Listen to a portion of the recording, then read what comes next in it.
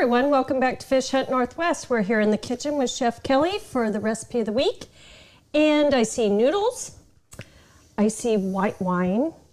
We're making a pasta today. Okay, finally. Yeah, we're gonna make a mousse bolognese pasta.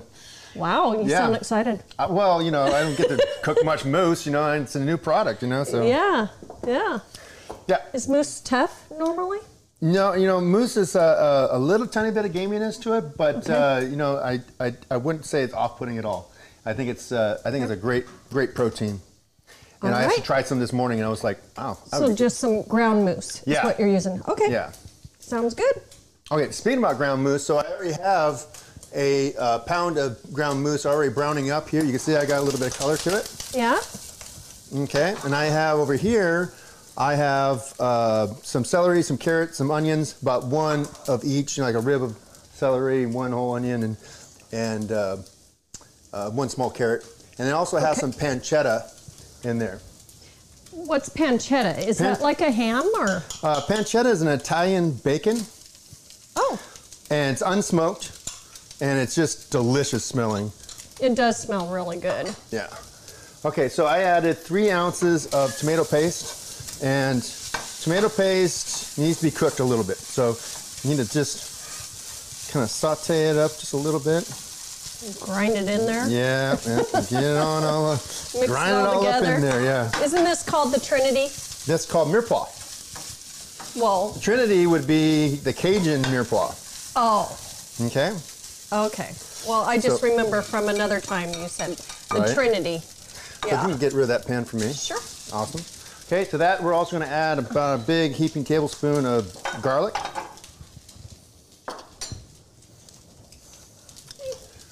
Okay, I'm going to saute it up just till I smell a little fragrance of it.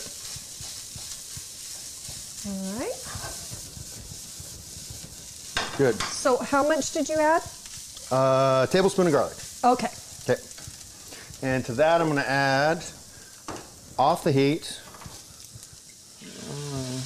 Why off the heat, Chef? Because sometimes can remind people it will flare up and light on fire. And sometimes if you're pouring a stream right into there and boom, blows up in your hand. I've only seen it happen one time, but you know, I don't want somebody to go, oh, Kelly, you didn't warn me. I there warned goes you. your beard since it's longer now. Oh yeah, you know, and I mean, geez. We don't want to mess with that beard. Can't mess with the beard. No way. Yeah.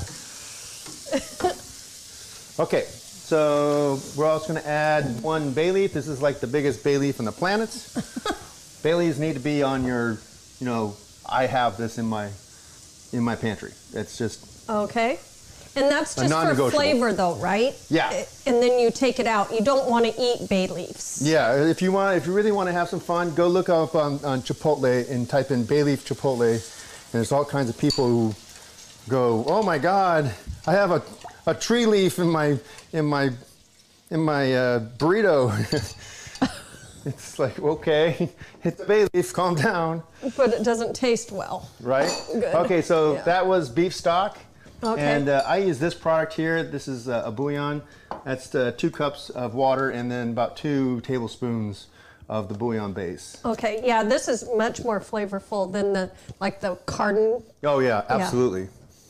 Yeah. And I'm gonna add also 1 cup of milk. And that seems kind of odd. I'm gonna kill it all. It seems kind of odd, but it adds a little creaminess to it, and there you go. And that's whole milk? That's whole milk. Okay. Okay, and we're going to add just a little bit of pepper. All right. Okay, and then this is going to simmer for about 2.5 hours. So just simmer on low, and doesn't mean crank up the heat.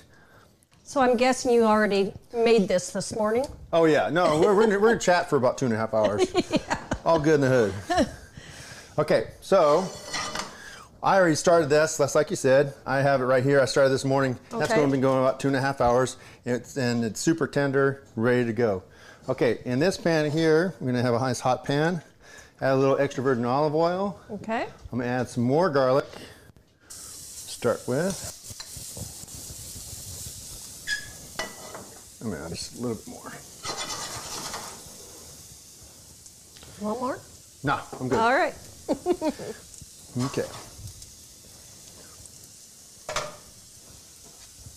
Okay, then we're gonna add a nice big ladle of Bolognese.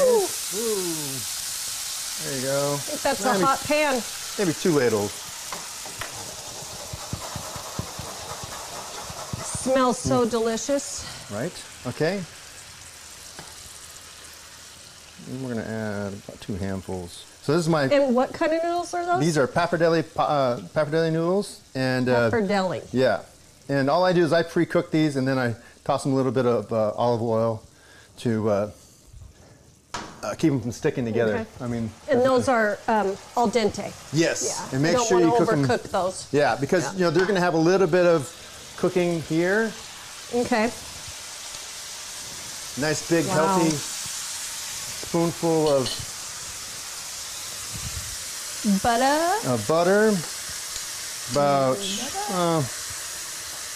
2 tablespoons of grated parm.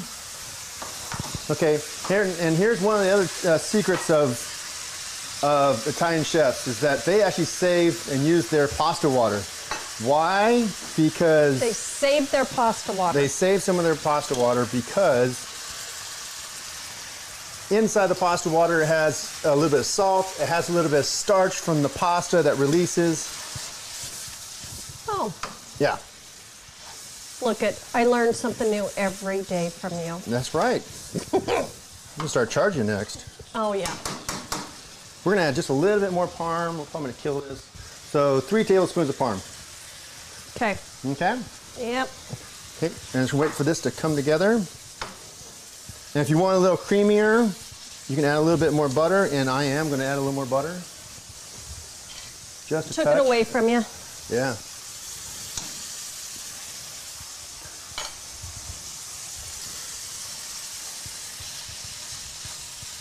Oh yeah. Yeah.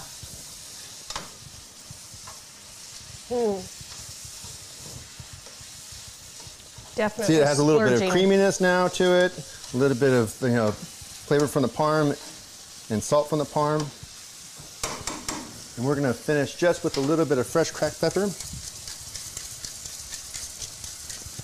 Get your workout in. All right, and we're good. Good to go.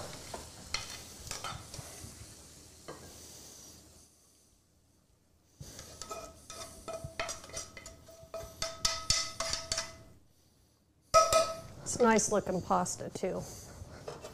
Right? Yeah. And we're just gonna garnish with a little bit of shaved parm on top, a little bit of chives. A little bit more. Yeah. A little chives. You Look at really that. chopped those things. Wow. Can you smell that? Yes, I can. Yeah. So while we dig into this, because I really am going to eat the heck out of this one. Right? No more keto. We'll go ahead, no more. We'll go ahead and throw it back to you guys in the studio.